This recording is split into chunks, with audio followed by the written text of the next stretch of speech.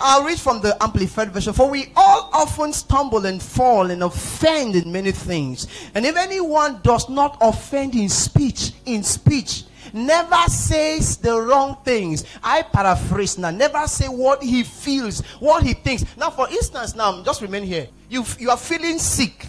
And you need to tell me you're feeling sick. Don't say I am not sick. That is a lie. Because I am human, so you lie to me. But you can't lie to God, because he says, by his stripes I am healed, by his stripes. And so I don't talk what I feel, I talk what he feels. Because before my mama born me, he existed. He's the beginning of the beginning. Who is the beginner that has no beginning? And so, for we all often stumble and fall and offend in many things. And if anyone does not offend in speech, never says the wrong things. He is a fully developed character. So measurement of character is in words. It doesn't matter what somebody feels. That is how God feels. And the Bible says heaven and earth will pass away, but his word remains.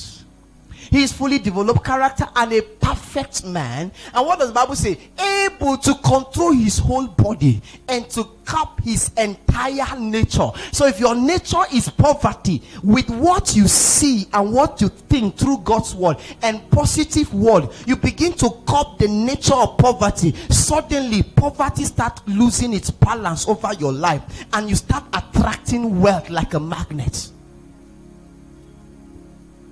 So I am rich not because I am into business. I am rich not because my background is wealthy. I am rich because I am now in Christ Jesus. If any man be in Christ. And so you see, my thought is not what Nigerian government says. My thought is not what my state government says. My thought is what heaven says about me. And so when I am in that business, whether there is no customer, my prayer is not, Lord, bring customer. He said, my Lord, thank you for customers coming from the east, north, south, and west. When you thank him for what he's about to do physically, you already pass what you want to see.